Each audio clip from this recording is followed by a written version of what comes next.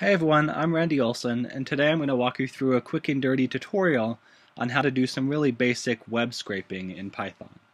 So the website we're going to practice on today is called moviebodycounts.com, and this is basically just a website where a group of people have been counting the number of on-screen deaths in various films over the years. So you can see if we navigate over on the left menu here, they list out all of the movies they've done counts for by the first letter in the movie, and let's just jump into B, I guess. And you can see when we click on B, they list all of the movies that they've done counts for, starting with B.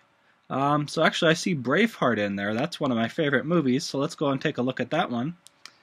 And you see that when we go to the Braveheart page, they have all kinds of information listed out for Braveheart.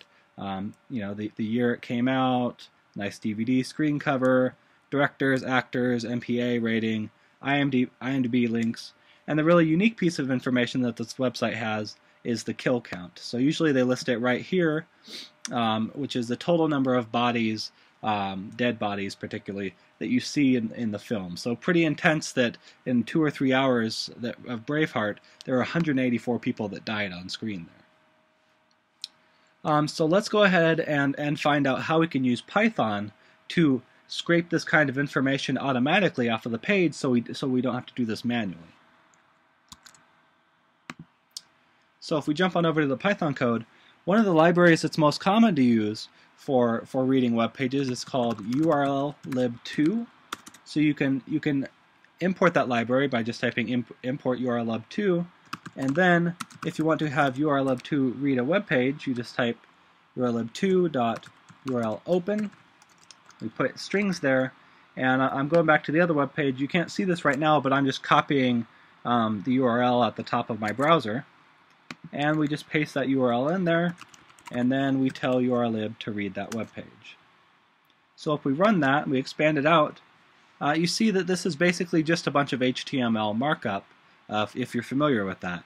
It's actually pretty ugly HTML markup too, as you can see, and if we wanted to scrape some really basic information like just the kill counts, there's a lot of information to sort through here. Fortunately, there's a nice Python library called HTML2Text that you'll have to install separately. Just do a Google search for HTML2Text Python. And if you pass all the HTML into this function, oops, actually we have to do HTML2Text import it. There we go. Okay, and we pass it to this HTML2Text function.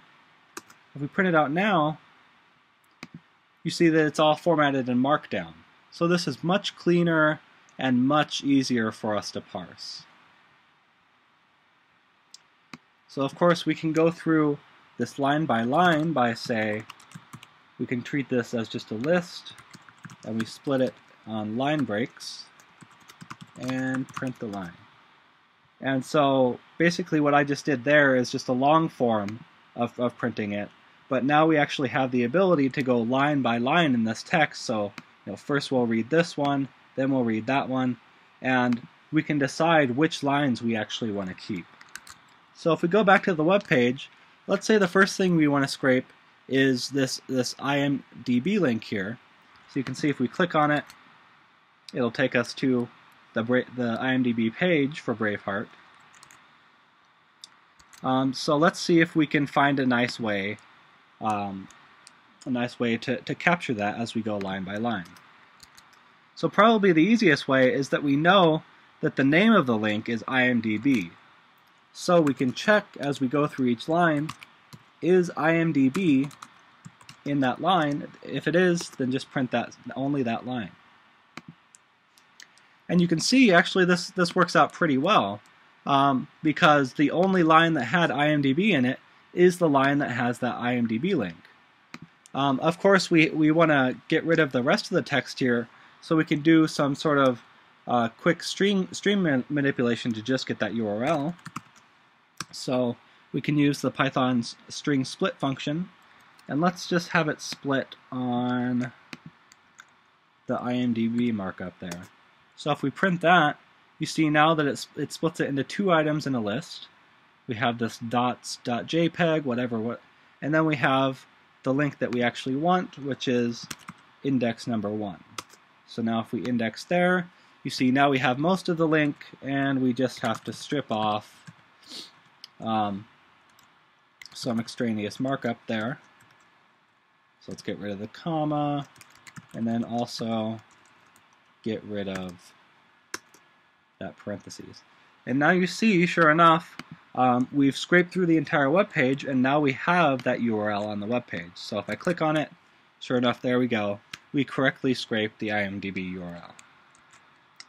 Now let's say we wanted to do the same thing to get the kill counts, right? Because that's really the unique thing on this web page. Well, we know that each page has this entire film colon on it. So if we use that as a marker, we can say if film colon in the line, print that line. And sure enough, that made for an easy marker for us to capture that line on. So again, we just have to do some quick cleanup where we can split the line on film again, and you see that splits it into 2 items. We want the first one, and there you go. Now we've scraped off of that entire page programmatically both the kill count and the IMDb link.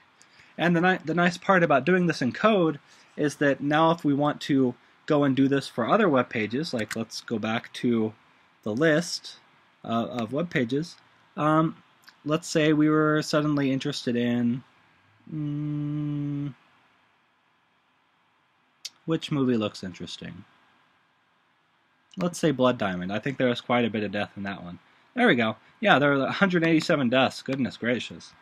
So if we go to that web page and copy that URL, and we just put in that URL there, and we run it, sure enough, it again gets the correct IMDb page. So it gets Blood Diamond, and it gets the correct number of counts. So it says 187, and sure enough, 187 kills. So as you can see, this is a really nice, quick and dirty way of programmatically getting information off of web pages. Now there are of course other cleaner ways, like using regular expressions or XPath or various other things, but those usually require a little bit of fiddling, and of course you have to learn regular expressions, whereas this is just a really simple for loop and finding specific lines using if statements. So this is usually the kind of web scraping I do, but I do recommend looking into regular expressions and various other things that may be useful for web scraping. And with that, I'll wrap this tutorial up. Feel free to leave any questions in the comments, and I'll be happy to get back to you.